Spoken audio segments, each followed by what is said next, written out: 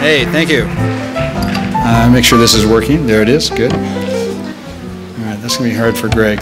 So, good evening, ladies and gentlemen. Welcome to the 2005-2006 Science Technology Society program, which is also the Linus Pauling Memorial Lecture Series. My name is Terry Bristol. I'm the president of the Institute for Science, Engineering, and Public Policy, and it's the institute that organizes the series. So, of course, the series would not actually happen if it wasn't for our partners and our co-sponsors. So one of my functions here tonight is to give them a little recognition, which I will do. There's also on the inside of your program, but there you go. So Mentor Graphics Foundation, Mentor Graphics Corporation has been our lead corporate co-sponsor for a number of years now, and thank you to them. Also, Oregon Episcopal School, Morgan Stanley. All right, OES is here. Yeah, that's good. Morgan Stanley, FEI Company, Oregon Public Broadcasting, the Oregon University System, it's the Chancellor's Office, as well as the campuses, Oregon State, Portland State, Western Oregon, Linus Pauling Institute, Warner Pacific, Portland Community College, Clark College, Mount Hood Community College, Lynn Benton Community College, and Cal and Gable's been in there, and IDC Architects. And thank you to all of them. It makes this possible. It's really a coalition, it's a partnership of business and foundations and so forth. Speaking of foundations, besides Mentor Graphics Corporation, co-sponsoring this Mentor Graphics Foundation, we went to them a few years ago and said, you know, we think that we can make a really good partnership with the schools, but it's hard to go into the schools and compete for funds that aren't there.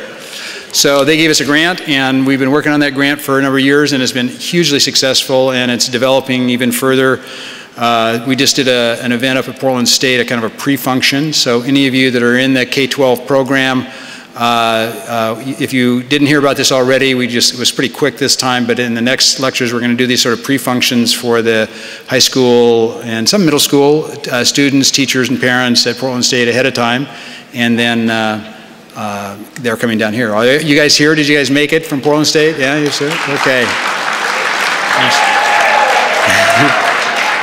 So all the K-12 people, because the guy I'm about to introduce is a key decision maker in supporting this program. So, Greg Hinckley, so can you, all the people here in the K-12 program, can we hear like a little applause here? Yeah.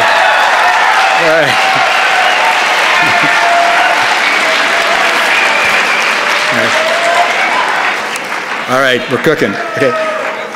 Now, there are question cards. There'll be Q&A afterwards. There are microphones in the aisles as usual, one up, two down. And there's also the cards, so fill out the cards. And if you want to get little email notices, send me some, put your email address in there too, is cool. And they will, when he sort of finishes the talk, then the ushers will come up and down the aisles and hand those cards out to the sides. They'll grab them, pick them up, you know, and I'll sort some, but he'll also take questions from the audience. We'll do both of those. Okay, so it's now my great pleasure, great pleasure, because this guy's a wonderful guy who is a major partner in so many things that go on in this community, including our program here, that I want to give him a great hand. Greg Hinckley, who's the president of Mentor Graphics Corporation.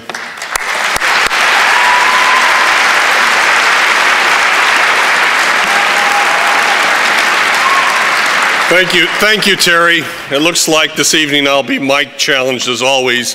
I'm 6'7", and so typically the mics that work for people who are more normal size are a little more difficult for me. Mentor is involved in the advance of hardware and software in electronics, and it's in our interest to interest you in both science and technology. We've been a sponsor of this institute for the last 6 years and are proud to do so. Tonight, it is my privilege to introduce Dr. Gibor Basri. Dr. Basri was born in New York City, raised in Colorado. He comes from a tradition of certainly both the left brain and the right brain, because his father was a professor of physics at Colorado State University, while his mother was a dance instructor. That's a nice mix. So Dr. Basri attended Stanford University, where he received a Bachelor of Science in Physics. He subsequently received a PhD in Astrophysics from the University of Colorado in Boulder. Since 1994, he has been a professor of astronomy at the University of California, Berkeley, where his work has focused on star formation and most specifically the study of brown dwarfs. He's received numerous awards, including the Sigma 11 Distinguished Lectureship and a NASA faculty fellowship. He now serves as a co-investigator on the upcoming NASA Kepler space mission, and that mission is intended to discover extrasolar terrestrial planets and characterize these planets in inner solar systems. Dr. Basri will specifically be responsible for understanding the noise that stellar variability introduces into the detection of planetary transits. Tonight's talk will deal with the purpose and the progress of the Kepler missions. Please welcome Dr. Gibor Basri.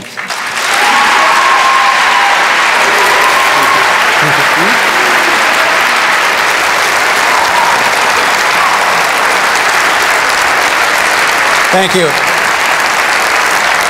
Thank you. Well, I guess I brought something good and something bad from the Bay Area. I brought you some nice sunny weather, but I gather I also brought you bad traffic, so apologize for that. We're going to get away from worldly concerns tonight, very quickly, however. What I want to do tonight is talk to you about the search for other worlds. This is a search that people have always wondered about. People have wondered whether the Earth is the only place where there's life or the only place where there are people. And we live at a privileged time today.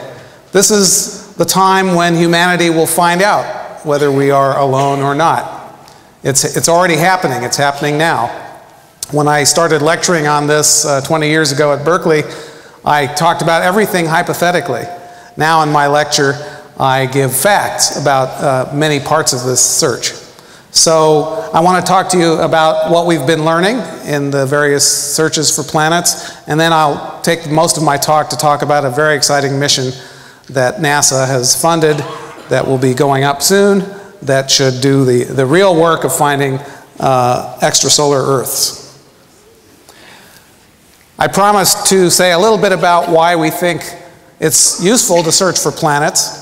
I mean, before about 1960, we really had absolutely no idea whether planets are common or whether our solar system is fairly unique in the galaxy. And now we have a much better idea. This is because of advances in technology and new telescopes, new kinds of detectors, new kinds of instruments, spacecraft instruments, and so on. And they've allowed us to actually watch as other stars and planets form nearby in our galaxy. So I want to first talk a little bit about star formation itself. Everybody is familiar with this picture from the Hubble Space Telescope, which is a picture of a star-forming region. You've seen the pillars of creation, as they're called. I wanted to give you the context of this. So these three pillars here are right there, that little hand. And this is a new picture from the Spitzer Space Telescope, which takes pictures in the infrared. So what this is showing you is the glowing dust clouds, of which these are just a tiny part.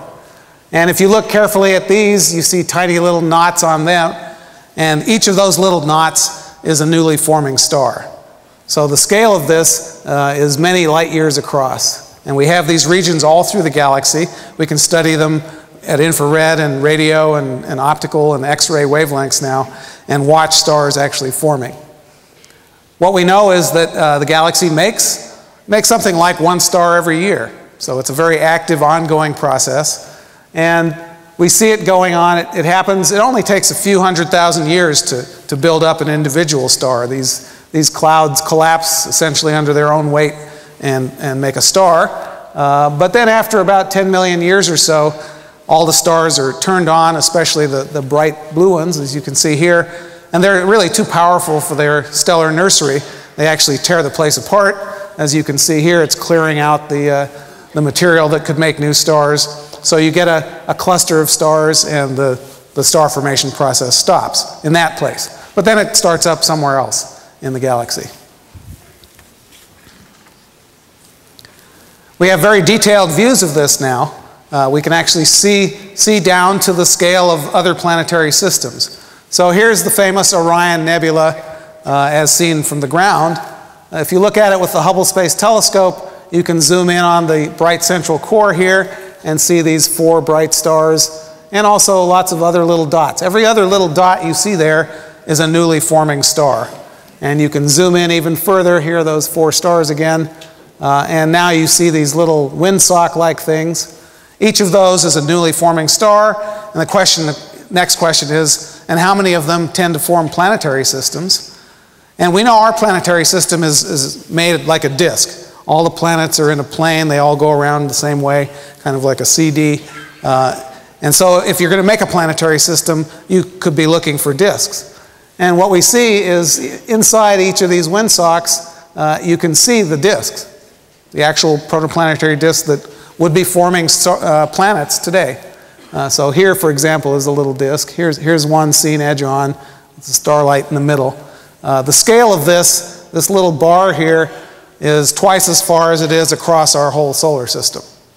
So you're seeing these things from very far away, but they're big disks, and they have plenty of mass to make lots of planets.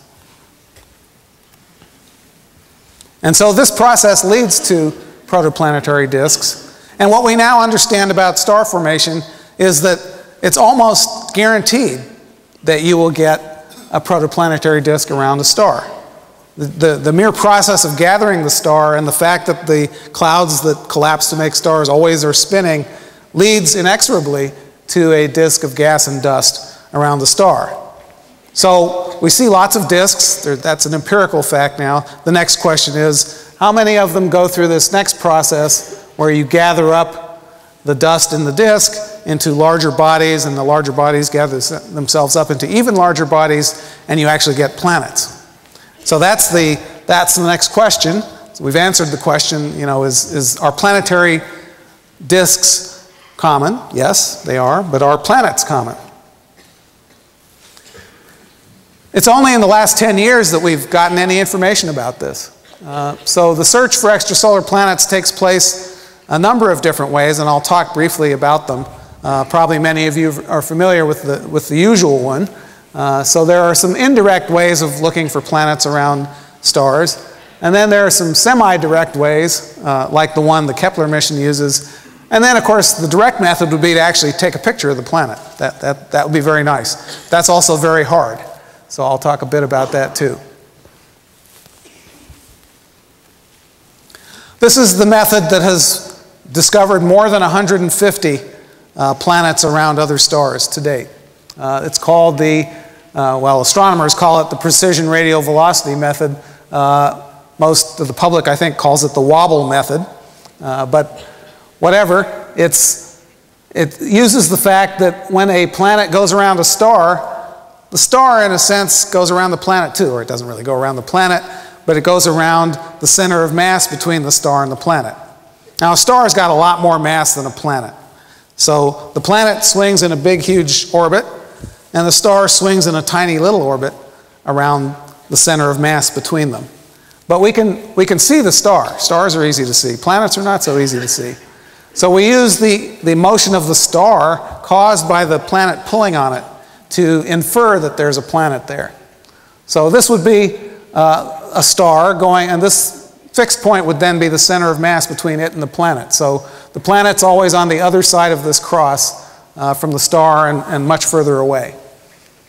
Well, you see that it's going back and forth. And even as police cars sound high when they come towards you and low when they go away from you, light does the same thing. So the light from the star has a higher frequency when the star is coming towards the Earth, and it has a lower frequency when it's going away from the Earth, not by much. But you have little markers in the light from the star, and those markers will move back and forth in frequency as the star goes around the center of mass. And that's the method that has found most of the planets to date. It's not an easy measurement. The velocity of the star caused by a typical planet, like, for example, the velocity of the sun caused by Jupiter, because, of course, it happens here too, is shown in this plot. And the only thing to notice here is the scale on this. This is zero velocity, the average velocity. This is 10 meters per second. Now, a meter's this far, so it moves 10 of those in 1 second. I can't run quite that fast, but I could drive that fast. So the star is moving kind of at the speed of a car around the center of mass. And the amount by which the frequency changes is the ratio of that speed, the speed of a car, to the speed of light. Light's a little bit faster than my car. You can get around the Earth 7 times in 1 second if you ride light, and you can get across the block if you ride my car. So you have to make the measurement to a part in 100 million. You have to have a precision in the frequency of a part in 100 million to actually see the markers in the star's light move back and forth. That's not easy, but it's obviously doable because we're doing it now. And one of my colleagues at Berkeley is the main practitioner of this. He's found more of the planets than anyone else using this method. The first time this worked was only 10 years ago. So just about exactly 10 years ago. And again, you see motions of a star. So this is the velocity of the star plotted here, again in meters per second.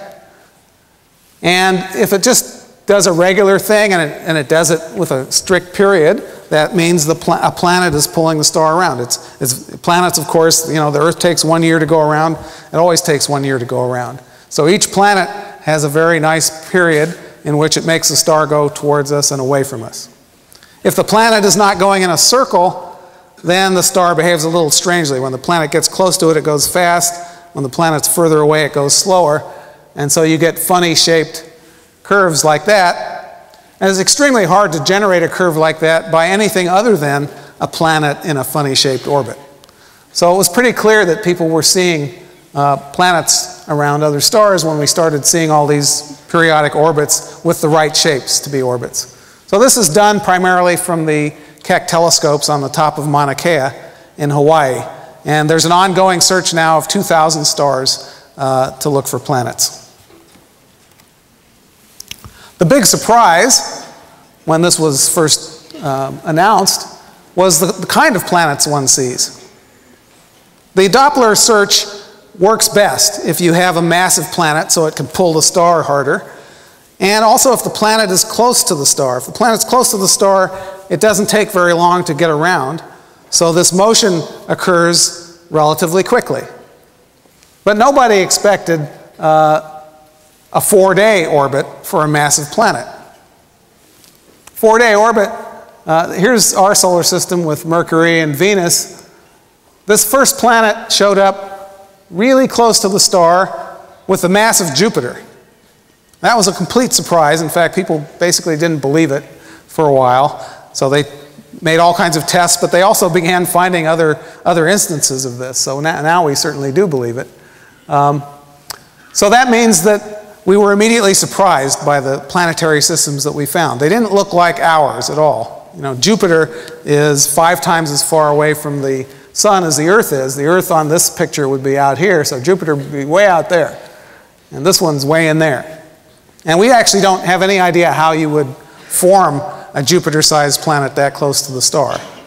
So we actually don't think you form it there. It got there some other way. This shows why we want to do this test, okay? You can say, well, look, you've found all these protoplanetary disks. You seem to understand, that there must be lots of planets out there. Nature always surprises you. You need to actually observe what's out there before you're sure. So we're sure there are a lot of disks out there. We're not so sure about planets because clearly we don't know everything there is to know about planets because this was a complete surprise. So I want to just briefly review the properties of the planets that have been found so far. There are just a few things you could say about them. One is this is a distribution of how many planets you find at different masses. So this is the mass in Jupiter masses. So twice Jupiter, 4 times Jupiter, etc. You can see there's a big pileup of planets at low masses, that is 1 Jupiter mass or less. And the radial velocity method is least sensitive to lower mass planets. So it's much better at picking out these planets than those planets. So that tells you right away that nature likes to make planets that are like Jupiter or less massive. It doesn't really like to make many Jupiter mass planets, because the search is sensitive the other way to this. You can look at the distribution of how those planets are laid out in the systems. So this is just the distance from the star. And I've marked the location of Mercury, Venus, Earth, Mars, and Jupiter on this plot. So there are a lot of Jupiter mass planets that are inside Mercury. As I said, that was a big surprise. The other big surprise about many of these planets is they didn't have circular orbits either. Many of the orbits are egg-shaped. Now, if you think about forming planets in the disk, you shouldn't get egg-shaped orbits from that. The disk material goes around in circles around the star. If you make planets in there, you'd kind of expect them to do that too. So this suggests that something has happened to these planets. And it suggests it twice. One by the shape of their orbit, and one by the fact that a lot of them are pretty far in, where we don't expect to see them. They were pushed there somehow. Either the disk formed them where you thought it should form them, and then dragged them in, and then something made them go not in circles. Or you make planets out there and you make too many of them. If you make several Jupiters and they're too close to each other, then they begin to bother each other a great deal. They exchange energy and angular momentum. One Jupiter may be ejected out of the system altogether, and the other Jupiter may drop in towards the star, ending up in a much smaller egg-shaped orbit. We don't know for sure, but we do know that these systems show that they're not the way they started. There was some violent events which shift the planets around. We actually think our own solar system is like that too. We think our Jupiter is not where it was formed. We think Neptune moved out a fair amount. Things got shuffled around. We think there were several more terrestrial planets in the inner solar system, one of which crashed into the Earth and made our moon. So the picture of planet formation has gotten a little violent, and we now understand that when you see a mature system, you're not seeing it the way it started. The final thing to say is that here's the percent of stars that have radial velocity planets. So that's not the only way to search for planets, and it's only sensitive to inner planets, but these percentages are already kind of high. They rise this way. This is stars which have more heavy metals in them. And by heavy metals, we just mean things like magnesium, silicon, carbon, iron, things like that, things that are on the Earth. If you see more stuff like that in the star, you find a higher likelihood that there are planets around it. But in any case, the percentage of planets is, up at the 5–10% level. That's 5 or 10% of all the stars that were looked at with this one method, which is only sensitive to certain kinds of planets. So there's a huge piece of evidence that planets are very common. Okay? There are more than 100 billion stars in the galaxy. If 10% of them have planets, that's a whole lot of planetary systems. Well, there are other methods to look for planets, most of which haven't really paid off yet. So this is the same trick as the radial velocity method, except you don't use the Doppler shift. You just actually watch the star. So let's say you can't see the planet, but you can see the star. You can measure its position very carefully. Well, then you'll actually see the star executing little circles or complicated shapes. This is what our sun does under the influence of both Jupiter and Saturn, primarily. It kind of executes this weird pattern. If you saw that, you could tell that there are several planets around that star that pull it around like that. This is hard to do for other stars. They're also far away. But there are techniques. If you employ several telescopes, there's something called interferometry, which allows you to make these things act like one big telescope, and then you can look precisely enough to see that. Hasn't really been done yet, though.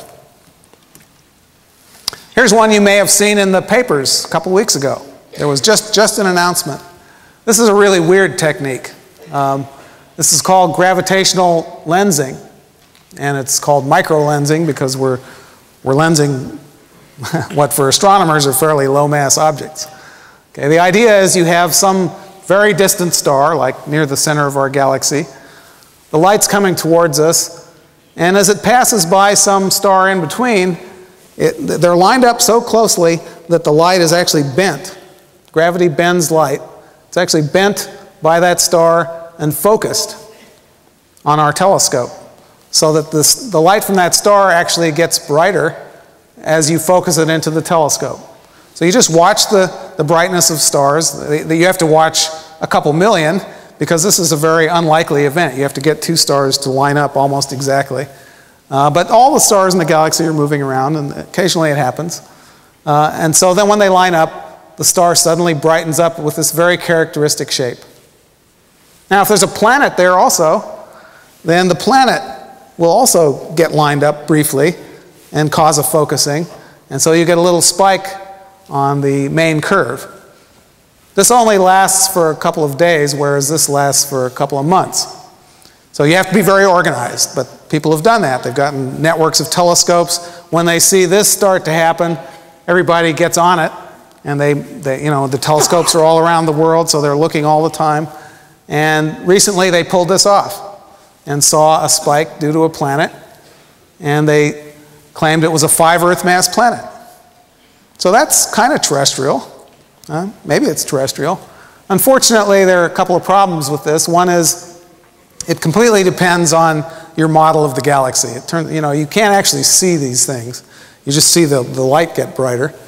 And so we're not really sure about that. And the other problem with it is that alignment will never happen again. These stars are just moving by each other. So you can't confirm it. But, there it is, and it's a way you could, in principle, see Earth mass planets that way. So people are watching, and they may, but like I said, you'll never be quite sure whether you saw it or not. So why not take a picture?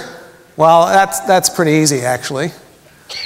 The host star is at least 1 million times brighter than the planet, because planets don't really shine in visible light. They just reflect light from the star. And if you work it out, it's like looking for something that's 1 million times fainter than something else right next to it, because that's the other problem. Stars are very far away. It's like taking a quarter and looking for an eyelash on the president and moving the quarter, a couple hundred miles away. And now his nose is 1 million times brighter than his eyelash, and you want to see the eyelash.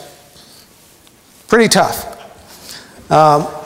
People still think they can do this.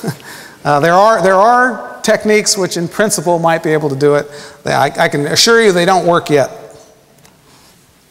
So, there's another simple way to see planets, and this is the method that the Kepler mission is going to use. It's called transits. A transit's just like an eclipse, only you don't cover up the whole star, you just cover up a small part of it, like that, okay?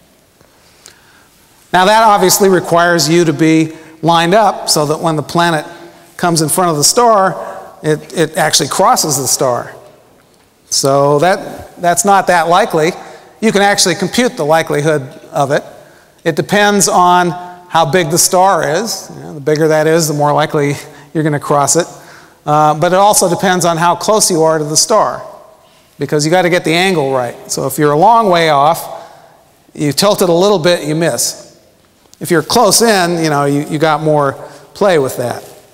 So it's very simple. The probability that you're going to see a transit is just the diameter of the star divided by the diameter of the orbit. So you can figure out what that is. For the Earth and the Sun, it's about 0.5%. So if you're looking for transits around other stars and you want to find truly Earth-like planets, true Earth analogs, then 199 out of 200 of them will not be lined up right so you can see it. Okay, so maybe you better look at 50,000. If you look at 50,000, then you should be able to see it. So that's the idea behind the Kepler mission. It's pretty simple, actually. We just want to look at stars, and we want to see a planet cross in front. Now, we can't get a picture of the stars, just like the direct imaging guys can't. They're much too far away. But what we can do is measure the amount of light coming from the star. So when the planet's not there, the star has a certain amount of light. When the planet goes in front of it, it just cuts some of that out. When's that going to happen? Well, only when the planet actually crosses in front. The whole rest of the orbit, it's not going to happen. So that means you need to be watching all the time, and you need to watch for a long time. If you're talking about a true Earth analog, how often does this happen? Once a year, right? Only once a year will the Earth come in any particular direction. And how long does it take? It takes a few hours for the Earth to appear to cross the sun. So you need to be watching. You want to make sure you don't miss those few hours during a year. But you can do it. Okay, so the amount of change in brightness is also very simple. It's just the relative areas of the planet and the star. The area of the planet divided by the area of the star gives you the amount of light that you're going to knock down. So Jupiter has 1% the area of the sun. It's a tenth the size, but it's area, so it's squared. So it's 1% effect. When Jupiter crosses in front of the sun, 1% of the sun's light is blocked. This is an actual picture of Venus crossing our sun. I don't know, some of you, I'm sure, noticed last June that this actually happened. From the Earth, you saw Venus crossing the sun. You might think, well, gee, that must happen all the time. But there's that orbital tilt business, and the Earth and the Venus have different tilts of their orbits. So it only happens twice every 180 years. So we were lucky. We got this nice picture for the Kepler mission. It's going to happen again in 2011, and then it's not going to happen again while you're alive. Okay, so don't. So you missed it last time, don't miss it next time. So what's the area of Venus? Venus is the same size as the Earth. What's the area of Venus or the Earth compared to the sun? Well, that's 1/100%, or 1 part in 10,000. So I need to measure the brightness of the star better than that, right? This is the effect. The effect is 1 part in 10,000. I don't want noise that's also a part in 10,000, or I won't be able to tell. So I need precision, basically, of a part in 100,000. Well, the radio velocity guys needed precision of a part in 100 million, so they were worse off. But this is not easy to do, but we think it's possible. Okay? To measure 0.01% changes in the light from a star, you can't do it from the ground. The Earth's atmosphere, well, it makes stars twinkle. I'm sure you've all noticed. The twinkling of stars is deadly. That's a huge effect compared to this. So you can't really do this from the ground. Very clever people can actually do a part in 1,000 from the ground, but they can't do this. Okay, so you got to go into space. That's why NASA is involved in this. You also need to go into space because you want a high duty cycle, as I've explained. It's only going to happen for a few hours every year if it's a true Earth analog, and you don't want to miss it. So, what are the problems if you do it from the ground? Well, the first big problem is daytime, right? That's terrible. Every 24 hours, you have a bunch of hours where you can't measure the brightness of the star. That by itself makes transit experiments from the ground extremely sensitive to what the transit period is and so on. So they're not very efficient. From space, you can watch all the time. So that's great. Okay, then the last thing is, okay, so how am I going to know that I saw a planetary transit? I'm going to see this dip of part in 10,000 in the light from the star, but I'm on the project because stars have a tendency to do that anyway. They fluctuate by parts in more than 10,000 all the time. The sun is not fixed in its brightness to a part in 10,000. It has sunspots on it, it has flares, it has all this magnetic activity going on.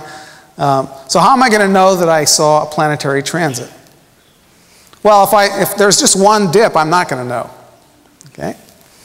I need at least 3 transits to happen, preferably 4.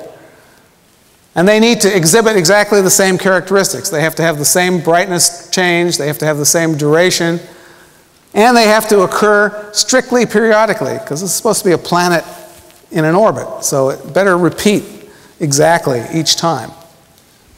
So the first 2 transits give you a possible period, orbital period for the, but you have to test that, so you need a 3rd one to test that, see if the 2 intervals are the same. If you have 4, that's even better. So the Kepler mission is designed to actually try to detect true Earth analogs. So with Earth, it takes a year, so I need 4 years minimum, during which time I'm going to stare at the same stars without ever blinking, with extremely high precision, and I need lots of them, because I'll miss almost all the Earths. So now you know how the Kepler mission is designed. Well, if I see transits, it's great. This is actually a real transit. This is real data. This is not as precise as Kepler. This is about 10 times less precise than Kepler will do. If you could see the numbers here, you'd see that here's a 1% dip right here. So there's the light from the star without the transit, comes down 1.5% and goes back up. This is a Jupiter-sized transit, because I said Jupiter was sort of 1%. Very beautiful data.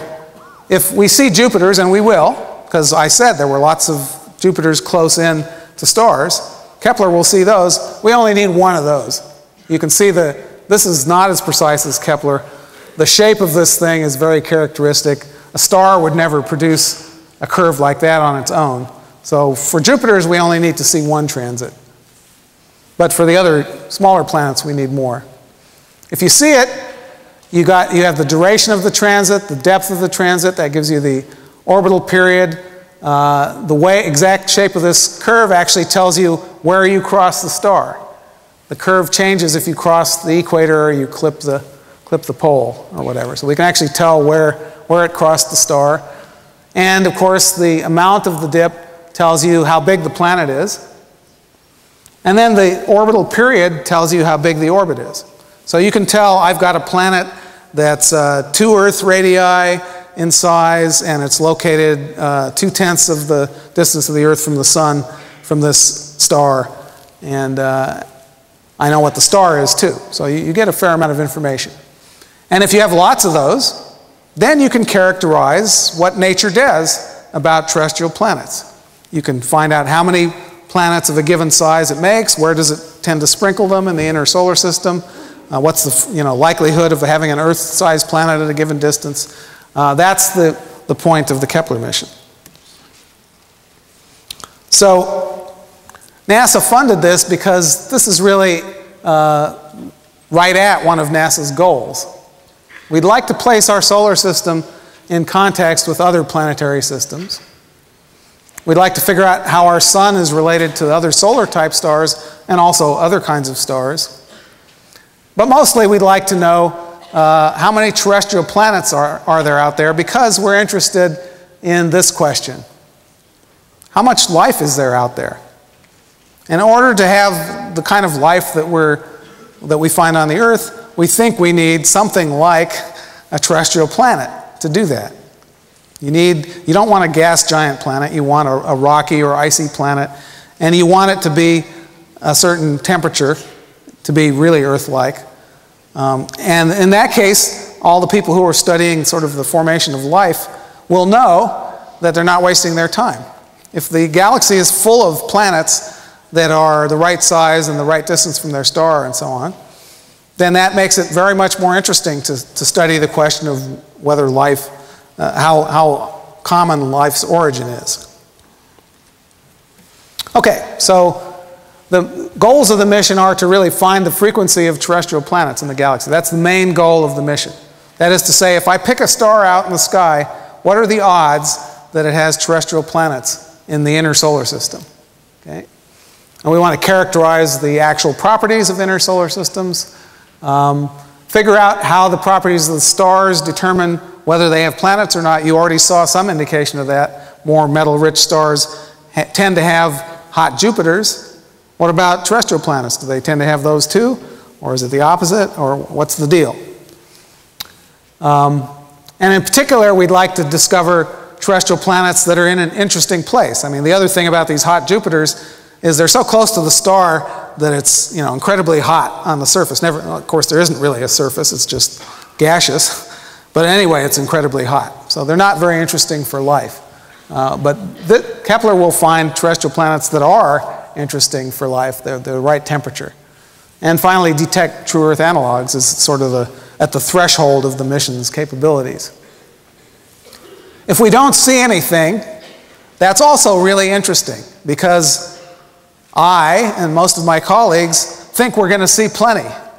We're pretty sure that the universe makes lots of terrestrial planets and that we're going to be able to find them. If we don't see anything with Kepler, that's going to be a paradigm shift.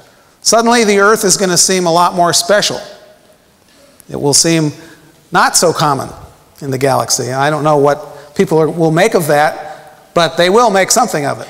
So either way, we're either going to start feeling like there must be lots of company out there, or we're going to start feeling like, gosh, we're really special, we probably should not kill ourselves off.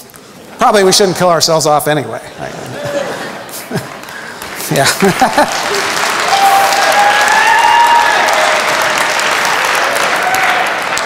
This is the only way that we're going to get to this question in the next 10 or 20 years. So Kepler is uniquely qualified to answer this question. I borrowed this from President Kennedy. I'm not quite so sure anymore before this decade is out, because NASA is beginning to shift its priorities and start causing delays in the mission. But we think it'll be before the decade is out. Okay, I think I've described, well, I haven't given you the detail. It's really very simple. So you have essentially a digital camera. It's 1 meter across, so it's a telescope about like this. You put it up in space. You just put a whole bunch of CCDs in the focal plane. The CCD is the same thing that you have in your digital camera. These are, you know, big fancy ones, but that's pretty much what it is. It's just a big digital camera. You point it at a certain star field, take a picture every 15 minutes for 4 years. Same picture for 4 years. Why do you do that? Well, in order to get a precision of 100 part in 100,000 on the brightness of the stars, you want to look at the same stars and average the brightness of hundreds of thousands of stars. You figure the average over hundreds of thousands of stars is nice and stable. Then you just compare the brightness of every star against that average. It's going to be launched on a delta. That's the really good news from the project's point of view. It's not going on the shuttle. So it actually has a chance of getting up there. This is not the launch of Kepler. It hasn't happened yet, okay, but it's like it. It's going to be in a kind of a funny orbit. You put it, it's not going to be orbiting Earth because we want everything to be really stable. We don't want the focal length of the telescope to change because the Earth shadows it and unshadows it, for example. So you put it in an orbit slightly bigger than the Earth's orbit, and then it slowly falls behind the Earth in this kind of curly Q pattern, and is very stable thermally. Where's it going to look? Well, you could pick anywhere. You'd like to pick a star field that has a lot of stars in it. That would be a good thing, because as you saw, we're pretty inefficient as far as planetary angles are concerned. So for every planet that we detect, we're going to up our frequency by the inefficiency factor. You know, so if I detect a planet at 1 AU, I'll say, well, that planet actually represents 200 planets that I missed because the rest of them weren't lined up right. Okay? So you pick a field, like near the Milky Way. That would be a good field to pick. And then there are constraints on how you point the spacecraft. You don't want it pointing at the sun. You do want the solar panels pointing at the sun, and that restricts where you can look in the sky. So the net result is that it's pointing in a place that you all can see. Those of you who know the Summer Triangle, or the constellation of Lyra, or the star Vega, or the Northern Cross, Cygnus, the Milky Way runs right down here. That's where we're looking. So this is high in the sky in the summertime. And here are the CCD chips as projected onto the sky. So you can see we have 21 chips that will be looking at several 100,000 stars in this area. It's a wide field telescope. If you put your hand up and cover part of the sky, that's pretty much how big a patch of sky Kepler looks at. Those of you who know telescopes will know that's a very large field of view for a telescope. And then how are we going to do it? Stars vary all the time, so the strict periodicity of the transits is going to be our main filter for deciding whether we have something real or not. Basically what's shown here, I don't need to go into the details, this is the actual signal from the sun looking for periodic events. Okay? If you have a periodic event, you go up this axis.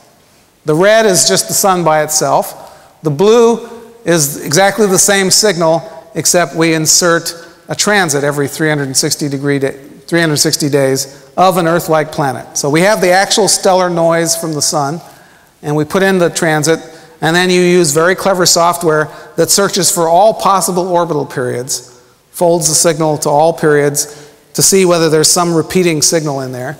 And you can see that it sticks out like a sore thumb.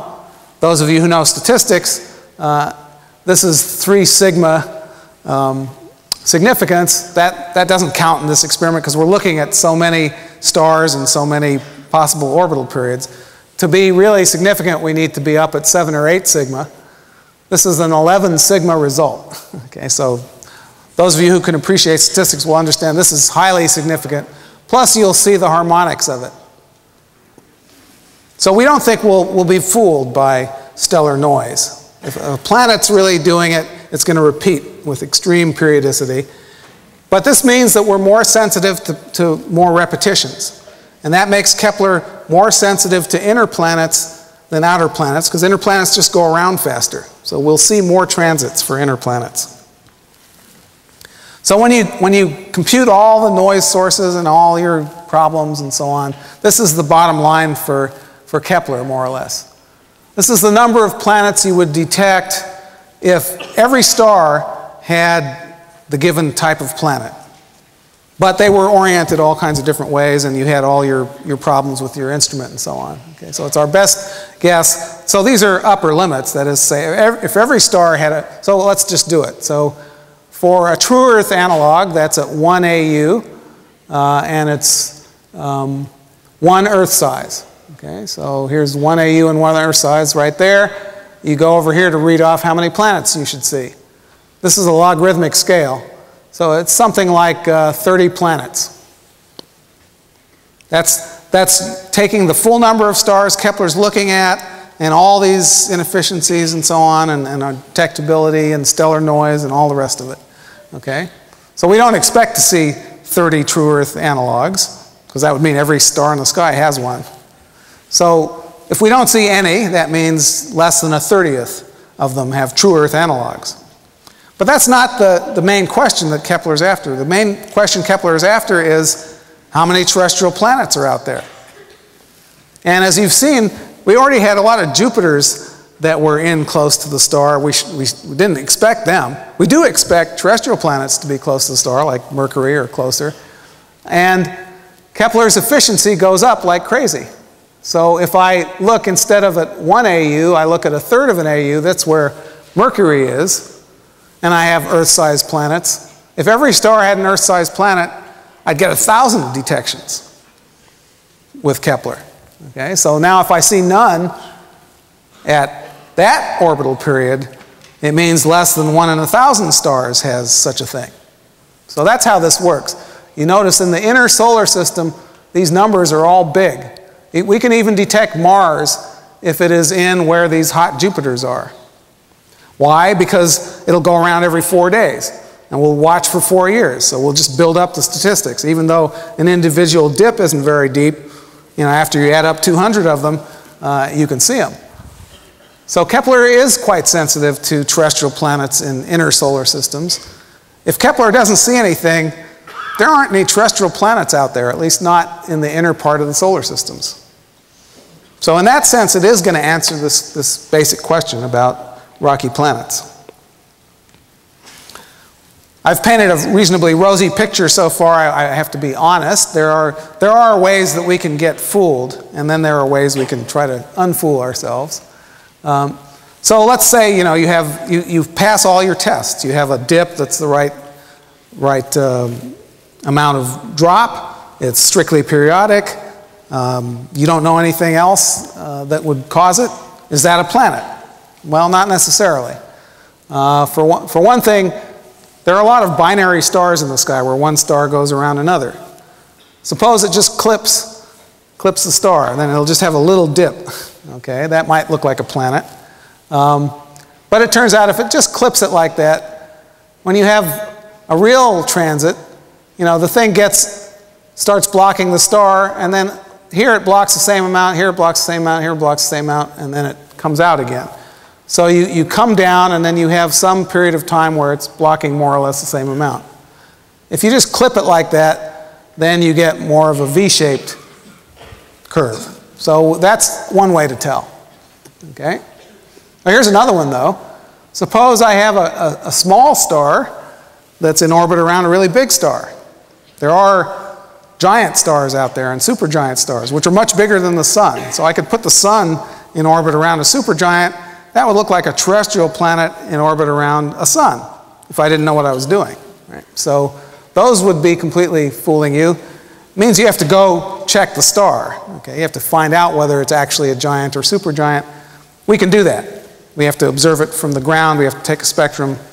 But we can do that. So anything that looks like it has a planet, we have to go make that test. Make sure it's not a giant or supergiant. Then there are dead stars. Dead stars, like the sun, for example, when it dies, what it's going to leave is a white dwarf. The white dwarf is going to be the size of the Earth. So here's an Earth-sized object. It could be in a binary system, could transit in front of the other star, and then you'd think that might fool you. It turns out, though, that there's no problem there. Here's that microlensing thing again. So the white dwarf comes in front of the star. It actually focuses the light from the star towards us. And rather than giving you a dip, it actually makes it go up. So, okay, those won't fool us. There are a couple of cases, though, that are more difficult. One is if you have a binary star, but it's really far away. So it's very faint. But, you got two stars, and they actually eclipse each other. So you get a good-sized eclipse like that. But the light level there is very low. You think you're looking at a foreground star. In other words, if I put the background binary right behind the other star, I might not be able to tell that my telescope's looking at two different things. So now I have this bright star, which is constant, and I add to it this faint star that has an eclipse, and what do I get? I get a little transit signal. Okay, that one's tougher, because I said they're so lined up I can't tell that I have two different stars there. Well, okay, so maybe then I need to go with the Hubble Space Telescope or use some other technique to really be very careful about trying to resolve the two stars. Kepler itself, in fact, has some ability to do that if we get a lot of transits. So you can see whether the center of the light actually tends to shift slightly when the transit occurs. That means you have a slightly misaligned background source. Kepler is actually good enough at that the number of systems that will still be two lined up for us to tell is rather small. So the way we're going to get out of this is if we only get a few terrestrial signals, we're not going to be able to be sure that they weren't false positives. If we get the number we're expecting, the number that could be false positives will be low, and nobody will care. You can get the same kind of thing if you have a triple star system with two small stars and one bright star, and they eclipse. Okay? But that's also pretty unlikely. So the bottom line on these hard false positives is if we only get a few detections, they're going to be hard. And if we get a bunch of detections, they're not going to bother us. For the last little bit, I want to just talk about this question of habitability. So why is Kepler particularly interesting? The planets that we've been finding so far are not habitable for two reasons. One, they're gas giants in the first place, and two, they are usually in bad places. I mean, there's some of them that are kind of at the right distance, but they're gas giants. So what is the right distance? I don't like this term habitable zone myself. It implies that we understand what habitable zones are. All that's really meant by that is that you can have liquid water on the surface, like the Earth. I mean, that does sound like a nice thing to have, but we've learned from astrobiology that there are other ways to have life that don't require liquid surface water. Well, never mind that. You know, when we start announcing results and you see them in the paper, you're not going to be so interested unless, you know, it really seems like an Earth-like planet that can have liquid water on the surface, oceans, lakes, and so on. So fine. What kind of planets can have that? Well, it depends on the star. Okay, stars come in different masses. So for the sun, well, what's the habitable zone? Well, that turns out to be a little tricky too. So people draw the habitable zone so that Mars is just outside one part of it and Venus is just inside the other part of it, because neither Mars nor Venus seem all that habitable to us. That's not really very good. If you, for example, swapped Mars and Venus in place, they'd both be a lot more habitable, because then Mars would have a nice atmosphere, and Venus would not have such a thick atmosphere, and it wouldn't have this terrible greenhouse effect. So I'm not sure we completely know what we're talking about there either, but you can compute what the temperature of a planet will be at a given distance from a given star, and this is what you get. So for more massive stars, the habitable zones are further out because it's hotter, right? And they're also bigger. For little stars, here's one with half the mass of the sun, the habitable zones are close to the star because it's not very bright. It's a little faint, cool star. You have to cuddle up to it before you can be warmed up enough. And it's a small zone. So people, for various reasons, people have not thought about these stars as being very important. They haven't thought about these stars as being very important either, because these stars don't live very long. Stars like this live for 1 billion years or less. And that also doesn't seem like a long enough time for us to be really interested. Okay.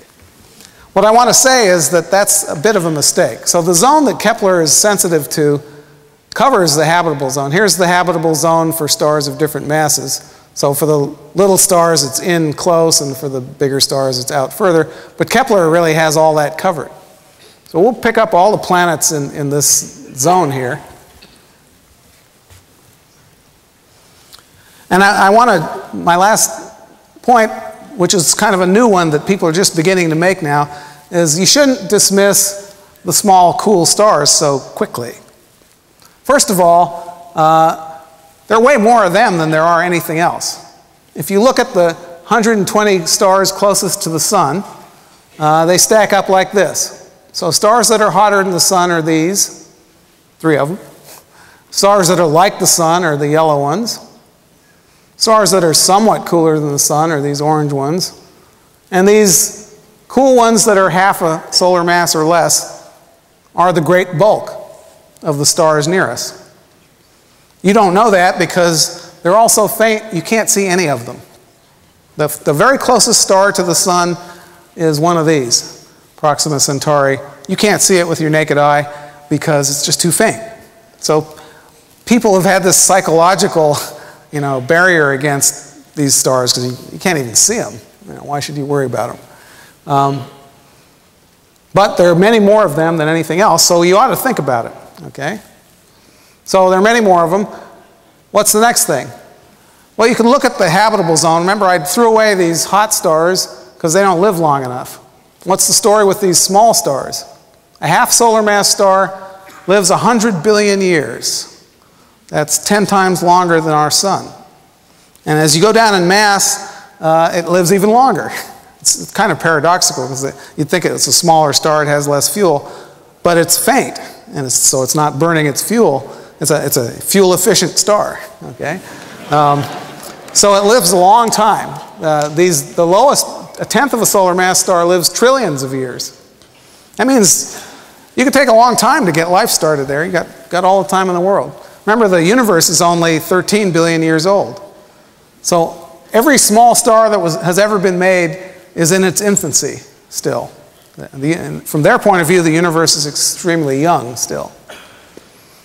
Another thing, these inner giant planets that we've been finding, they seem to be much less common around these little stars. There's probably less material in the disk. That's good, because the last thing you want to have habitable terrestrial planets is to have some big planet right in your habitable zone. That will for sure throw out all the terrestrial planets. You won't have any terrestrial planets left in those systems. So that's good. Also, wet planets are probably more likely, because the star is so cool that you don't have to go very far before you get into the snow zone in the disk. So you have lots of comets and volatile planetesimals just outside the habitable zone. You hardly have to move them at all to get them in there, unlike our solar system. And finally, they're easier to find, especially by Kepler. They have short period orbits. You have to bring them up close to the star. Also, the star is smaller. And remember, the ratio of the area of the planet to the area of the star is what matters. So Kepler is exquisitely sensitive to habitable planets around these cool stars. They're called M stars by astronomers. And those will be the first habitable planets that we'll announce, because they have short periods. So we have to wait. It's there by the available area, especially since there are a lot more of these. The available habitable area in the universe around M stars is much bigger than solar-type stars. The main issue has been that the planets are so close to the star that they get locked onto the star like our moon is locked onto the Earth. So the planet keeps one face towards the star all the time, and the other face is never towards the star. And people have said, oh, how could that be habitable? But it's actually very easy. If you're going to have a habitable planet, you better have an atmosphere. And if you have enough of an atmosphere like the one we have here, it'll redistribute the heat from the sun side, or the starlit side, to the dark side. Venus is a good example. Venus barely rotates, and it's the same temperature everywhere. So that's not really a problem, actually. Then people think of these little stars as having extremely high energy radiation coming from them, because in the first billion years they do. But that's just the first billion years. Remember, they live 100 billion years minimum, so it's only 0.1% to 1% of the life of the star where you might have to worry about this. And then I go back to this one. Half the planet is totally protected, because it never sees the star. The star can do whatever it wants to the front side. The back side is perfectly okay. Now, on the final con is it's going to be hard to see these things. If you want to actually study the planets more directly, they're right up against the M stars, so that's not great. On the other hand, a lot of M stars are pretty close to us, so that helps split them out again. Bottom line, I don't know, but I certainly think we shouldn't be dismissing these stars, and I certainly think Kepler is they're going to be in the news. You're going to hear about it. I'll make a bet. We'll see if I win or not. So, to summarize, we're going to be detecting terrestrial planets. We're going to be doing it by transits. The Kepler mission is going to do it, and right now the launch date is middle of 2008. It was actually October 2007 until a few months ago. And it's only slipping for budgetary reasons. It's such a simple experiment, there's really nothing technical stopping it. The main result, I think, will be that we'll have transits of thousands of terrestrial planets, the ones that are in inner orbits, because Kepler is very sensitive to those. And from that, we'll be able to say what the frequency of terrestrial planets around other stars is. If you want to go out to the same distance as the Earth, the numbers are much less, and they depend, we're more sensitive to planets that are bigger than smaller.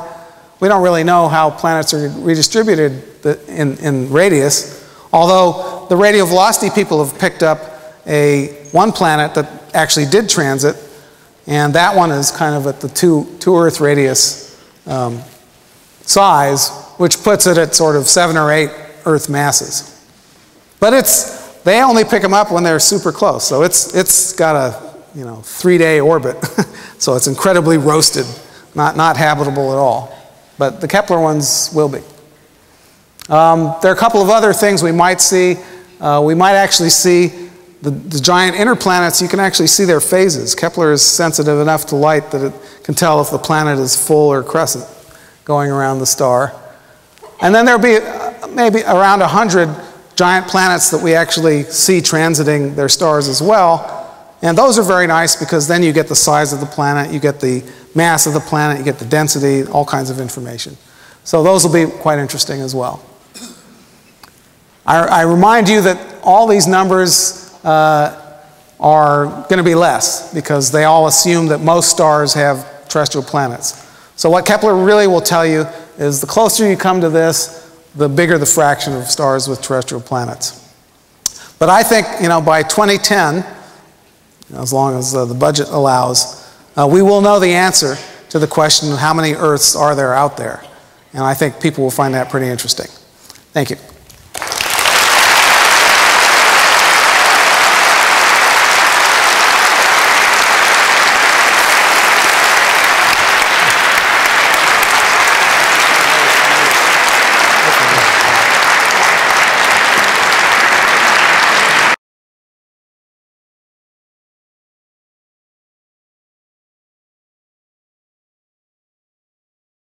This mic, yeah, good. So there's a microphone here and a microphone over there and one up above. And if anybody has to leave, we're taking photographs of people who, no, really, hopefully don't exit it. We're trying to discourage exiting it. This is a 90-minute program. So guy over on the left, go. Yeah. Anybody who's exiting, be quiet. Thank you. Maybe we could get a little bit of house lights so I can actually see people. Yeah. It does the intensity of the light of a star not vary a little, so that would be difficult to make a precise measurement of the intensity. Are you asking how much of a problem the variability of the star is going to be? Yeah. Yeah, so as I said, that's actually my role in this project. The sun varies by a part in 1,000 instead of a part in 10,000. Sometimes it varies by a few parts in 100. So the solar signal is in fact much bigger than the transit signal. So you might think that was a terrible problem. And in fact, people worried about that. That's how I got involved. There are two things that save you. One is that most of the solar variability occurs because magnetic regions come and go on the sun. They don't do that in a few hours. So although you get a big variation, it is slow compared to the transit time scale. That's one good thing. But the main thing is what I said earlier, the strict periodicity of the planet. So whatever the sun does, and however squirrely the signal looks, it's not going to repeat exactly one orbital period later. And this software has been developed by signal processing people and tested very carefully against all kinds of contingencies for stellar variability. It's very good at picking out small dips that are very periodic in a signal that sort of goes all over the place. So that's what we're counting on mostly. But it's also fortunate that the sun and the stars tend not to vary on the transit timescales. I mean, they do a little bit of it, but most of the really ugly stuff happens more slowly than bothers us. Okay, thanks. Yeah. Not to introduce a negative point, but it's fine. Negative I'm going points. to anyway. We're all familiar with the problems that we had with the Hubble Space Telescope. Also, between now and 2008 or 2010 or whenever Kepler takes off, has there been any provision? What kind of fail-safes are there? And I understand it's already being built. Is that correct? That's correct, yes. Is there any provision for change in technology or? Well, no. That's the trouble with space missions. You have to plan them well in advance. You have to fix everything. You have to contract it out, get it in, test it, and so on. there's really no provision for changes in technology. We already have purchased all of our CCDs. We've tested them. They work. We've purchased our mirror. It's been polished. It's good. The electronics are being tested. So we're pretty far along, actually. The spacecraft is, in assembly at this point. We don't want to change anything. As soon as you change anything, you have to worry about all the effects of that. I can say that this week there was a flurry of emails between the project people because NASA said, yeah, we'd like to spend a little less money on this. How about if you don't, how about if your high gain antenna that sends the data back to the Earth isn't on a movable arm so that it can point at the Earth? Why don't we just stick it on the spacecraft and then make the spacecraft point? And they said, well, and we'll give you more memory so you only have to do that once a month. So that's the kind of thing that we have to deal with. The whole point of Kepler, of course, is to look as continuously as possible and not to do that. But it's only 24 hours every month. What's the acceptable risk, and how bad is that going to impact us? And my worry is when we do that and then come back 24 hours later, are we sure we're going to get lined up again so that we don't have to recalibrate everything? Because that would be very annoying. So my position on that kind of thing is don't mess with it. Find the money somewhere else. Why ruin one of the most exciting missions that you're going to do? But NASA's kind of in a tizzy right now with the space station problems, the shuttle problems, the President's Exploration Initiative. All the priorities are shifting around. Kepler is one of the few fortunate experiments that everybody thinks is really a good idea. It's not so hard, and let's do it. But budget's always an issue. So that's my worry, not technical changes. Thank you. Yep, up above there.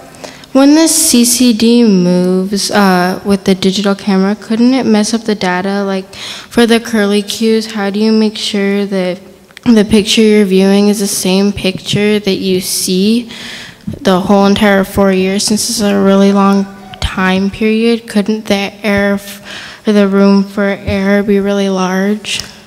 Well, that's actually a good question, because if you want to do photometry to a part in 100,000, you don't want anything to move or change or anything. I mean, it's very difficult. So we don't want the stars shifting around on the CCD by more than a fraction of 1 pixel. And if it does move, we want to know exactly how it moved. And we want to know exactly how all the pixels respond to this movement of 1/10 of a pixel in that direction. So the spacecraft has very careful pointing, both hardware and software on it. We can point the Hubble Space Telescope very accurately and hold it that way. Kepler, and the Hubble keeps changing where it's looking and still can do that. Kepler is simpler. It's just going to stare at one thing and stay that way. And so you can keep comparing your picture to the previous picture and ask, did anything change? And if it changed, you can put it back. So there are very fine controls on the Kepler pointing so that we hope that it doesn't drift hardly at all. And there are side detectors that sort of keep track just of where the thing is pointing. But if it does change, you have about 100 million CCD pixels, many of which have stars in them. So if you moved by even 1/100th of a pixel, you have 100,000 data points that you can test that with. And so we believe that we will understand exactly how Kepler is pointing all the time. Even, there's nothing that's perfect. It will have some tiny jitter to it, but we think we can correct for that. And because we're looking at the same stars all the time on the same pixels, we'll understand what happens to the brightness as you drift the star a tiny amount across the pixel. That's the sort of thing you have to worry about if you're going to do 100,000 photometry. But should be controllable. Okay, I've got a question on a card. How do planets get formed out of the dust clouds? Yep, that's how they get formed. So between the stars you have a lot of, well, it's not, actually you don't have a lot. You have a tiny amount of gas, which adds up to a lot if you start adding it up over light years. And that gas is hydrogen and helium gas. About 1% of that mass you have in more solid material. Little tiny carbon grains, little graphite grains, little silicate grains, little ice grains. They come actually off of stars when stars are dying. They get very cold, they begin to shed their outer atmospheres, and those things condense out into these dust grains. That's the raw material out of which the planets are made. So then this stuff all just goes out and floats between the stars, and the galaxy turns and the stars move around, and the stuff swirls, and sometimes it collects up into a more dense cloud, like the clouds you saw in those pictures. If it gets dense enough, then gravity can begin to try to collapse it. And that's when you get the star forming, and as the star forms, a disk has to appear around it because there's spin involved, and then the planets can form in the disk. So that's the basic story. Yeah. Thanks for your presentation, great. How can the ordinary average student convince policymakers to please film, Kepler the sequel? I wish I knew. I mean, I think it's interesting. I had a question like that from a student this afternoon as well. The Congress and the President say the right things. They say they're interested in all this. They say they're going to double the NSF budget. They say they want to do science with NASA, but they don't do it. A lot of other considerations come into play. And the budget process is very complicated and very political and very irrational. So that although people say that they want to accomplish something, they don't get it done. And I don't know what to tell them except believe yourselves. They say the right words, they just don't implement them. So that the more the public asks for that, or even better, the more the public votes people in who will be more rational, the more that'll happen.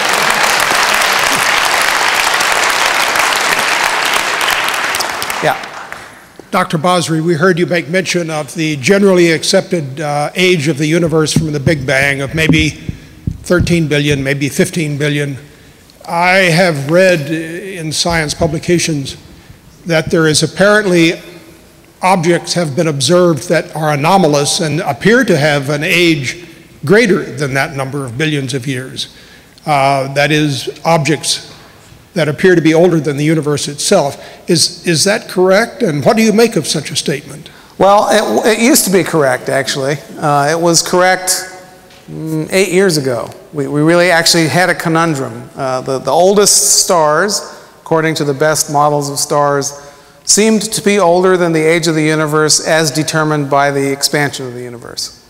That conundrum got fixed when dark energy was discovered. So the age of the universe now is inferred to be a little older than the oldest stars. Everything is fine. So it was a big surprise to find out that the universe is actually expanding and accelerating. But when we didn't know that it was accelerating, we got this paradox. Everybody was doing everything right except they didn't have that term in there, and so it yielded these paradoxical results. Now that's not there anymore. Now we have a different paradox, which is why is there dark energy? But at least we know, at least that one is not so mysterious as why are some objects older than the universe? Yeah. Okay, very simple. I know it sounds kind of like a movie nerd person, but would it be possible to extend the range of habitable planets by making artificial things? Yeah. I don't know what you mean. You mean in terms of... Like in those really old black and white movies. You mean in terms of habitability? Yeah. Building our own space colonies? It's doing something. Yeah, well, that's probably easier than going to these habitable planets that I'm talking about at some level. But I think, a much easier solution to the population problem on the Earth, for example, would be to have less people rather than trying to build new planets or send them out somewhere else. But, we'll do what we're going to do. what I was really wondering was, could we make more planet? Would it be possible to increase the ratio of finding habitable planets by adding some things that that planet didn't have? Finally, I found the words. Ugh. Okay. I'm not quite sure I know what you mean. Sure, I'm sorry. there. See, they're smarter than me. Oh, terraforming. Okay. Well, yeah. In principle. So I'll retranslate your question the way I'm now understanding it. Thank you. Wouldn't it be easier to make more planets in our solar system habitable rather than trying to find other habitable planets and go to them? First of all, let me say that this whole business of habitability we're not really interested in going there. This is more the question of how much life is there out in the universe. So when I say habitable planets, I don't really mean habitable by humans. I just mean inhabited by some kind of life. As far as terraforming the planets in our solar system is concerned, I think Mars is a possible site for terraforming. First thing we got to do is go there and make very sure that there's not already life there. It would be pretty nasty of us to terraform Mars if there were already Martians of some sort. But if it turns out to be a sterile planet, then I guess we're free to do it. And I think the only way to accomplish terraforming in a feasible way is going to be possible in 100 or 200 years, which is to bioengineer organisms that can live on Mars as it currently is, but whose waste products turn it into more like a planet that we like. So, for example, organisms that munch on the Martian rocks and release the oxygen back into the atmosphere, or which like to live on the polar caps but are very dark and so heat those up and cause them to evaporate.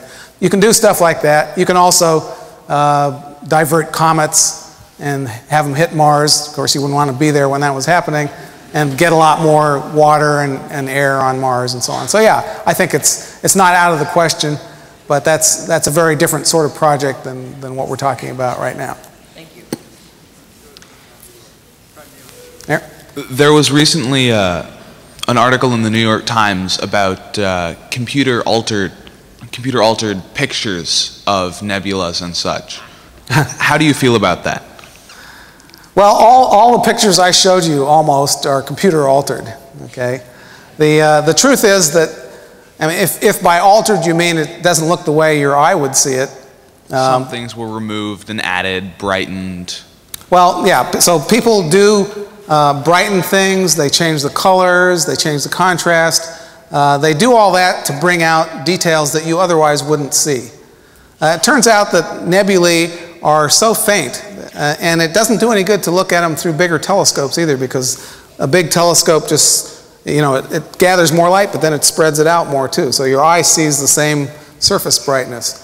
All nebulae are too faint for your color cones to register anything. So you would never see, even if you went to the nebula, you still wouldn't see those colors. Your eyes actually don't work that well. So astronomers don't feel badly at all about enhancing pictures to show you stuff that your eye can't see. I mean, after all, a telescope shows you stuff your eye can't see in the first place. And we operate at infrared wavelengths and X-rays and so on, all kinds of stuff your eye can't do. So many, probably maybe even most, pictures that you see of astronomical objects have been enhanced somehow. And nobody's trying to hide anything or fool anybody. It's just, it looks a lot better, and you can see a lot more about the object if we enhance them. And we don't pretend that that's how it would look if you were there. Thanks. Over here. Yes, any system, I'm looking for comments here, on any system that you use to detect planets is going to be much more likely to detect the large gas giants. Right. I'm assuming we're detecting a fair number of them, some of them anyways, in the habitable zone. That's right. Currently, I showed the distribution up there. Some number of those were in the, quote, habitable zone. But of course, they're not terrestrial planets, so people don't think of them as habitable. But if we look at our own solar system and we look at our gas giants, there's a lot of rocks floating around those gas giants. It seems likely to me that if we're seeing gas giants in habitable zones, we're already seeing where habitable, smaller planets orbiting the gas giant probably already exist. How on earth we would observe that, I have no idea to prove it, but it seems likely. Could you comment on that? Yeah, I'd be happy to. You're absolutely right. So it's possible that around these inner gas giants there are rocky moons, even Earth-sized moons, like the moon Endor in Star Wars. That's entirely possible. And those would be in the habitable zone. And actually, it is observable with transits again. So if you have a giant planet that transits a star and it has a rocky moon that's the size of the Earth with it, then you get an extra transit signal, especially when it comes and goes. You see the planet, the giant planet comes in, and then the rocky planet comes in and knocks a little more light out. Then the giant planet leaves, and then the rocky planet leaves and gets the last little bit back. So it's detectable. Do you think Kepler could detect that? Yeah, actually the HST observation that I showed you would have detected an Earth-sized moon around that planet, and the authors said so. They had a sufficient sensitivity even in that observation to do that. So thank you. So it's quite plausible, and we may turn them up. Who knows? Yeah. Yeah. Would the presence of moons around these terrestrial planets and their orbits and where they were affect the signal in any way that would prevent Kepler from making a judgment? No. If the moon is substantially smaller than the planet, then its effect on the signal is substantially smaller as well. If it was a double planet or something, then yes, that would.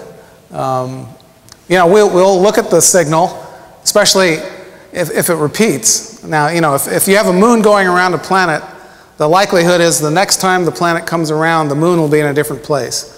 So that would look like noise on your transit signal. We might not be able to tell that. But in principle, if you had two, similarly sized bodies and you saw them in the same configuration more than once, you might see it. So we'll just be looking. We'll see what the transit signals look like. I should emphasize that the terrestrial planet signals are a part in 10,000 and our precision is a couple parts in 100,000. So the ones which only occur a few times, we're really not going to have enough signal to noise to see something like that. But the short period ones that repeat 100 times, we might well be able to do that. Thank you. Let's do one more on each side, and then I gotta go. Okay, so we're just going to do one, and that's it. I'll stick around after if you want to ask me more. Yes? You said that Kepler focuses on one spot and keeps constant on that spot. And you also said that Kepler, in order to work, would have to examine thousands of stars. Right. So I'm assuming they're all in that spot? Yeah, I showed you the, I guess this went to sleep, huh? Well, how do you distinguish what light's coming from what stars? Oh, it's an actual picture. So you have a picture of the star field. You can measure the brightness of each star in that star field. But wouldn't the stars interfere with each other? At some level, okay, so that's a reasonable question. So if you look at the Milky Way, of course, there's a whole haze of faint stars. So Kepler is going to concentrate on stars that are relatively bright. They're not bright compared to what you're used to, but they're bright compared to this sort of background haze of stars. So we will be able to pick out, and in fact we actually have to pick out each of our target stars. We have to decide ahead of time, before launch, we have to actually decide which 120,000 stars we're actually going to look at, because the data rate isn't high enough to download the entire picture every 15 minutes. As I said, there's something like 100 million CCD pixels in the Kepler field. So we actually pick out 35 around each of our target stars. We've chosen our target stars, hopefully, not to be giants and supergiants. And they're much brighter than anything else near them. So we'll be able to distinguish them that way. Thank you. Okay, last question. Sure. If you find stars that you're interested in from Kepler, what kind of improvements have to be made in spectrographs to actually take a spectrum of the star and in particular its planet? Spectrum of the star is easy because as I said, these are relatively bright. And in fact, we're taking spectra of possible targets already. The planet's another matter. Basically, you're not going to be able to do that. The average Kepler star is going to be a few hundred light years away. And that's really too far to ever have a hope of separating the terrestrial planets. Okay. So what Kepler is going to do is tell us the frequency of terrestrial planets. That information is then going to be fed to mission planners who want to image planets. So if every 10th star has a terrestrial planet, you don't have to look out very far before you're going to find some. If every 1000th star has a terrestrial planet, you have to plan that your imaging device is going to have to look pretty far away before it's going to see anything. So this is important information, but the actual planets that Kepler finds, I'm afraid, will never be studied further other than the transits. Thank you very much for your questions.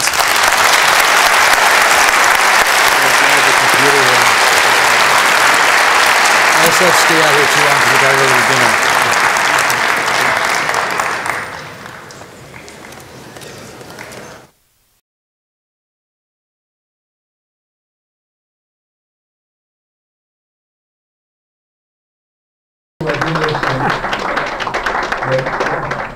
Be gentle with him. So. Okay. So. I had a question over there. I have one question, and I would like to ask permission in advance to ask a follow-up question depending on your answer. Sure. I'm easy. What are the prospects for direct extrasolar planetary observation? Direct imaging, you mean? Yes, direct imaging. Well, in some sense, it's already happened. There have been 3 claims of images of extrasolar planets already. They all involve very young gas giant planets. One was about 150 light years away in the TW Ohio Association. Another one's in, I mean, they're all in star-forming regions. The point being that when a planet, especially when a gas giant just forms, it's actually pretty bright. It's as bright as a very faint regular star. It's shining because of gravitational accretion. You know, it's still hot and puffed up. The issue has been, and I've been involved in this, the issue is, okay, they got a picture, and I said this before they got the pictures. I said, you know, we're studying these brown dwarfs. They keep getting lower and lower in mass.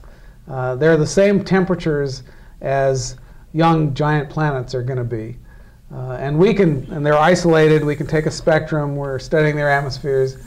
I'm not sure what the point is of getting, you know, the first image of one of these young extrasolar planets, because we can study these other objects better. And the only difference between them is basically the surface gravity is lower on the planet. So about 3 of these images have already been obtained, and the issue has been, are these actually planets? So that depends on it depends on models, basically. You have a model for how bright the thing ought to be at a certain age or what temperature it should be. And these models are fairly untested, and this is actually an area of my research. We've been testing the models on the brown dwarfs and find that they have problems. And so when people claim that they actually have a planet that they're imaging, there are questions about that, shall we say. So, but whether they're planets or not, you know, they're young, very cool, very low luminosity objects, and so they've been imaged. So maybe that's not probably the point of your question. The point of your question is probably, when are we going to image planets that aren't pretty bright by themselves? The web follow-up. It would appear that masking technology is necessary.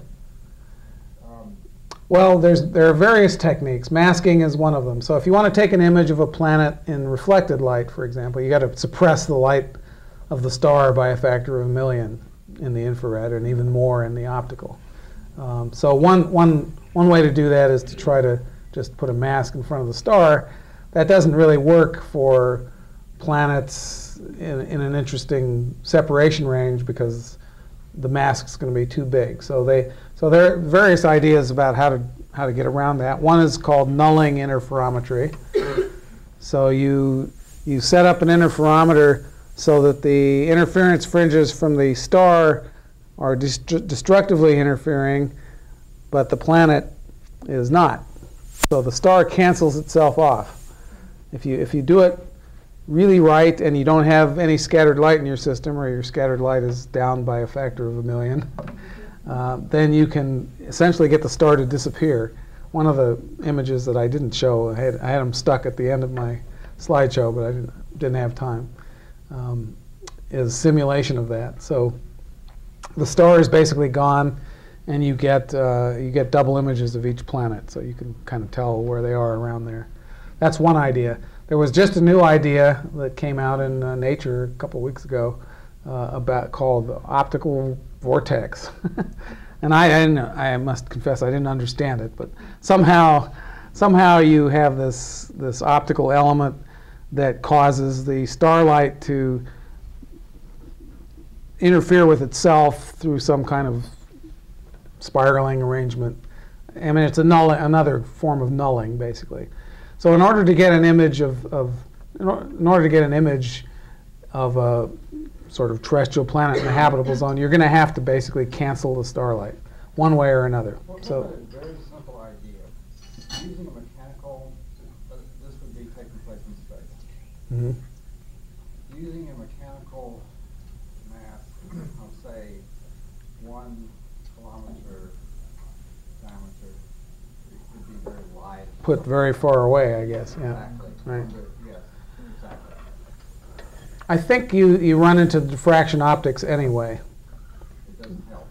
It doesn't really help. You can what coronagraphs do is they put a mask in the pupil plane, and you can basically try to kill the diffraction pattern that way. So the masks that are used now are much more clever than just trying to put something in front of the object. And so they're pretty good. They knock things down by a factor of 10,000 or something, but that's not good enough for this problem. So you really need to be more sophisticated. But so people have several ideas about how to really cancel the star out completely, or almost completely. One of them has been semi-demonstrated. We're not there yet, but I suspect it'll happen.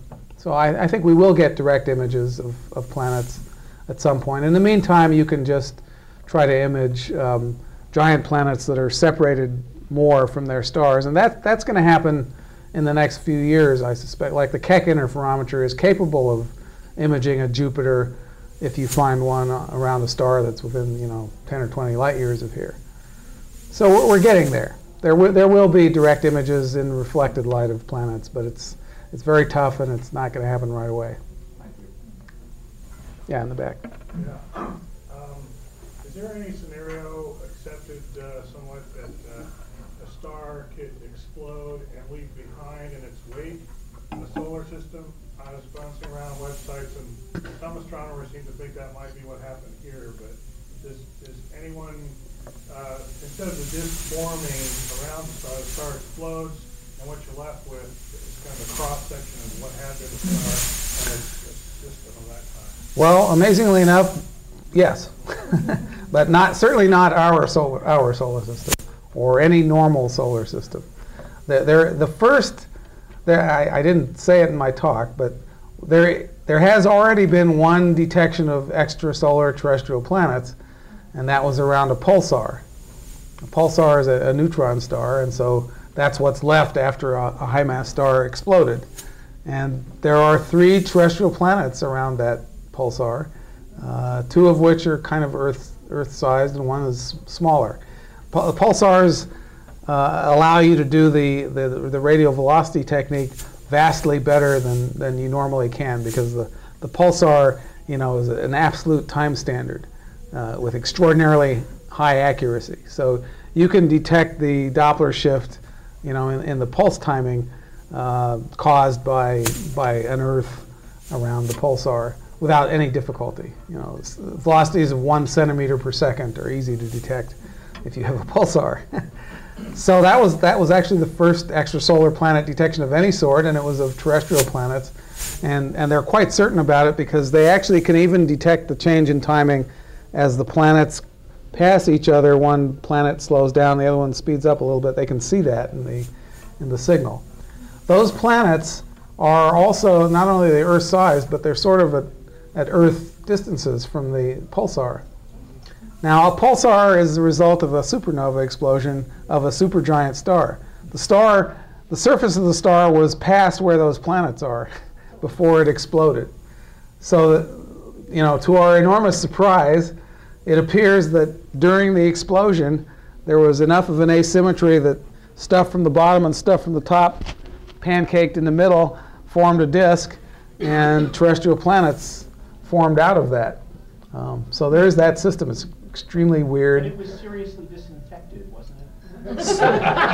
It was not only was, but is. It is being seriously disinfected. So the reason you haven't maybe heard of this is, it's not exactly an interesting solar system for life, because the central object is, a 10-kilometer neutron star that sprays the system with extremely high energy radiation all the time and doesn't provide any light. so yeah, they must be extraordinarily unpleasant places to be, these planets, but they're there, and so they did form from the explosion of a star. That's not the scenario for any normal solar system. Yeah. Yes, I was just recently in South Africa and saw a search array called the Super WASP, where they're starting to set up and search for extrasolar planets there. Right. And isn't it? I thought that there were only 3 eclipsing binaries found that have been found to date, and that isn't it a software computing problem to find these things? Well, first of all, no. Eclipsing binaries are the bane of transit planet searches. There are about 25 planetary transit searches going on now from the ground. They don't expect to find terrestrial planets, but they expect to find giant planets. The radial velocity people have determined what the frequency of inner giant planets is. It's several percent.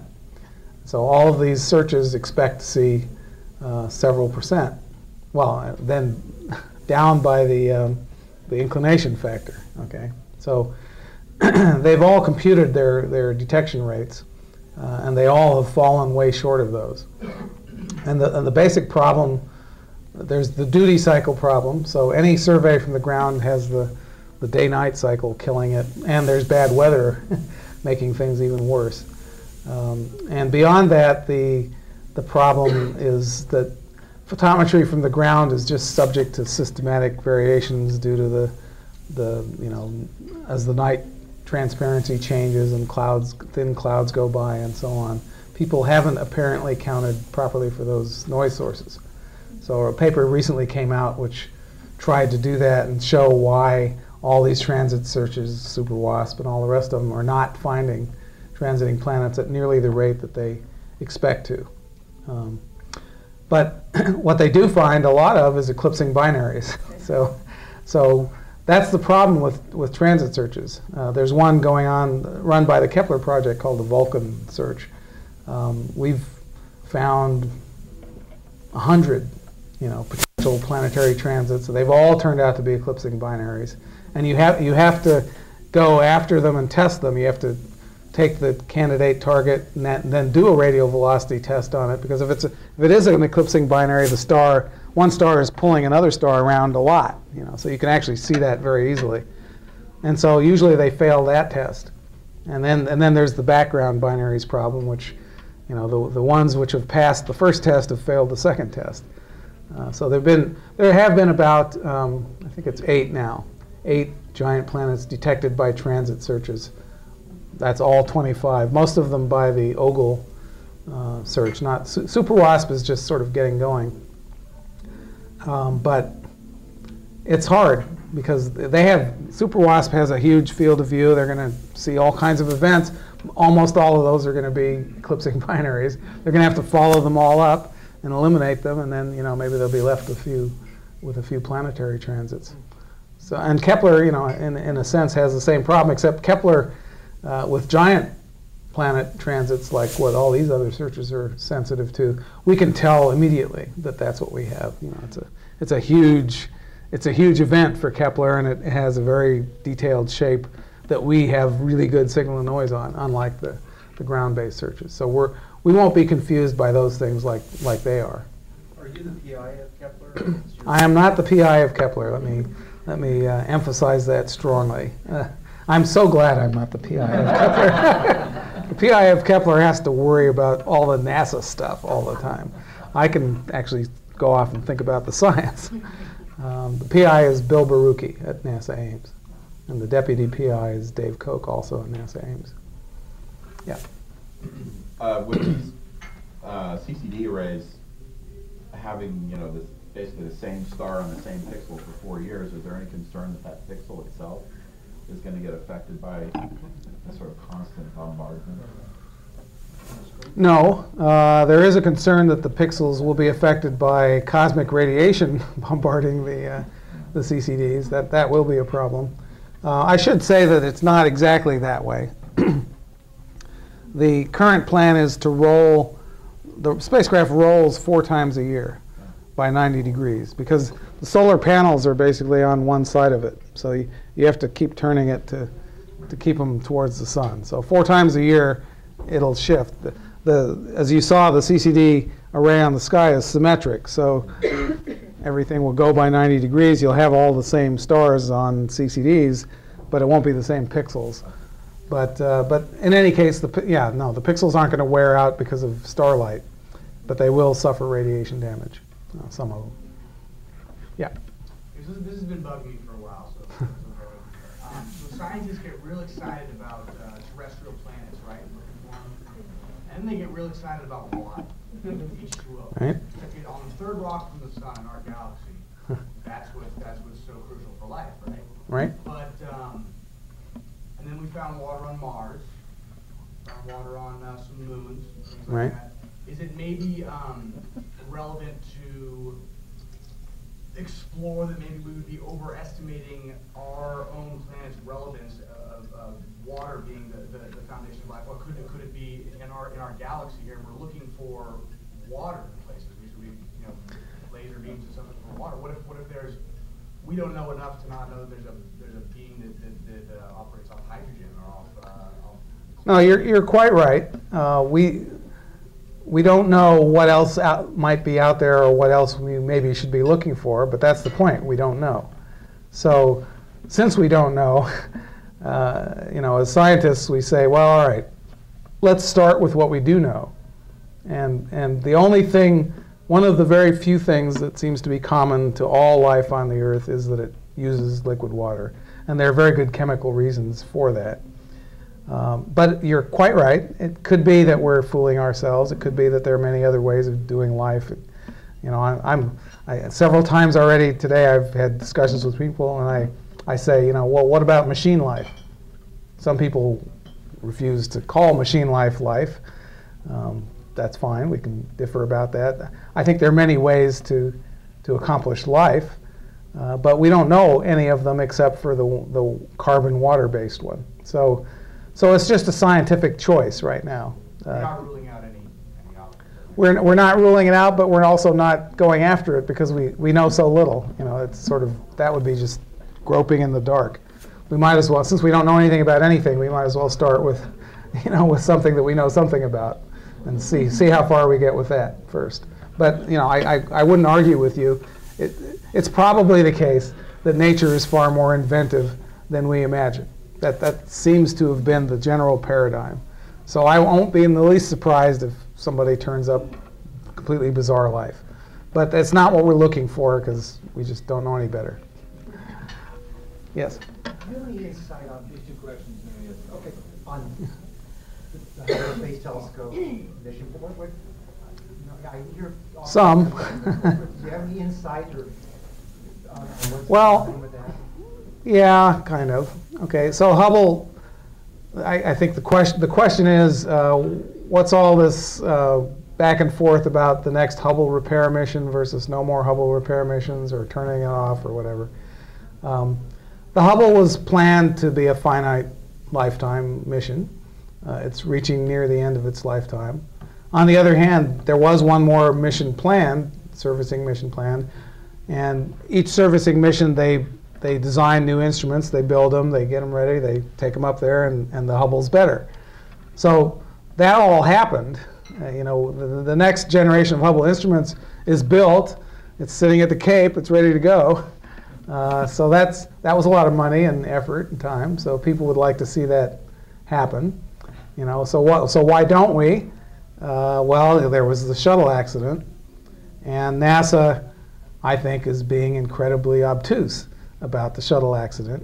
They, you know, the Columbia Accident Board reported they had a lot of recommendations. NASA's trying to follow them, and then they got super literal about it. You know, we have to follow all of these, and anything that's not in this parameter space we don't want to deal with. And Sean O'Keefe made this decision that it was too dangerous to go back to Hubble. Well, it wasn't any more dangerous next time than it was last time. You know, plus, what are the odds the shuttle's going to have the same accident the next time? I'd say they were real low. I mean, you know, when the main engines blow, you know, all this work on the tiles is going to be like really irrelevant. So I think they're being silly. And the astronauts who would be putting themselves at risk are totally gung-ho to go do it. Now, the new administrator is more of a scientist, and he's more willing to consider going. And I believe it's actually in the current budget or the proposed budget to go do the last mission. The other problem is that the next generation space telescope, the James Webb, is overrunning costs like crazy. They've descoped it twice. I don't know what's going to happen with that. And so that's another reason to maybe keep Hubble going a little bit longer. But astronomers have to recognize that it's extremely expensive. The Hubble has turned out to be an extremely expensive experiment. It's also turned out to be an extremely valuable experiment. It's really revolutionized all kinds of fields. But, you know, it is very expensive. So we have to ask ourselves, is the money better spent this way or that way? So far, I think most astronomers feel it is worth it to do the last Hubble servicing mission. Nobody's pushing for more. And I think its fate will partly depend on how James Webb looks and whether that tanks like it's been tanking. Sorry, sorry. What's this the fall? cost of Hubble so far? that depends on how you count it. Like the most extreme example. Like Well, I mean, you know, every shuttle launch costs $500 million. So, you know, you could, that's what, five or six of those, and then the Hubble itself was sort of $1 billion, and then the fix was kind of $1 billion, and then the Space Telescope Institute spends a couple $100 million a year. Yeah, I don't know. You know, on the other hand, you know, a week in Iraq costs way more than that. So you know, it's a matter of priorities. So, do you believe life is out there? I strongly believe life is out there. I mean, but it's just a belief. I want to focus that question because it's the thing you haven't really addressed this. It's just you must have strong opinions. It's so interesting, this search for planets that could host life. Everybody senses why that's interesting. Right. When you find some candidates, how would you like to see that followed up? We're not going to be able to follow up the Kepler candidates, as I said in the talk. What Kepler is going to do is establish that it's pretty likely that there are lots of them, or that it's not so likely that there are lots of them. The follow-up is going to have to happen with interferometers. In order to determine whether there's life on the planet, our best shot right now is to be able to take an infrared spectrum of the planet, which means separating the planet from the star one way or another. One way to do it is if it is a planet that gets eclipsed by the star, you can try to take a spectrum of the system, you know, with the planet present and the planet absent, and try to get the difference. That's actually been done with two transiting planets already, with very low spectral resolution. Why will infrared document the presence of life? So yeah, so why do you want that? It turns out there are features in the infrared spectrum due to carbon dioxide. There are features due to ozone. There are features due to water. If you find, for example, that the planet's atmosphere shows a methane feature and a ozone feature. It practically guarantees that there's life on the planet because methane and ozone are chemically incompatible with each other. The Earth has them both because life produces methane constantly, and there's ozone. So the paradigm is you recognize life by its chemical. That's our best hope right now. I mean, and then for the next 50 years, if we can get a spectrum in the infrared of a planet, we can at least say we do or do not see, pretty good signs of life. Expanding shells and radio waves are not the thing. Well, no, that would be much better. I mean, so the SETI search is going on to. The SETI detects, artificial signals from a planet. Not only did you figure out there's life on that planet, but it's actually intelligent life. So that's far better. I'm all for that. I just don't know how likely that is. May I ask a completely philosophical question? If it's the last question. The last question. If you demonstrated a high probability of a place where life similar to our own existed, could exist, do you think it would have any change on societal behavior? I don't know. What I think might have more of a change on societal behavior is if we find, to our enormous surprise, that terrestrial planets are very rare. If people come to believe that the Earth is pretty unique in the galaxy and that we're screwing it up, I have optimism that would, at some level, cause people to think about things differently. If we find that life is all over the place, I don't know. Maybe that'll pump up Homeland Security. I don't know what it'll do. It'll be interesting to see what happens. Okay, thank you.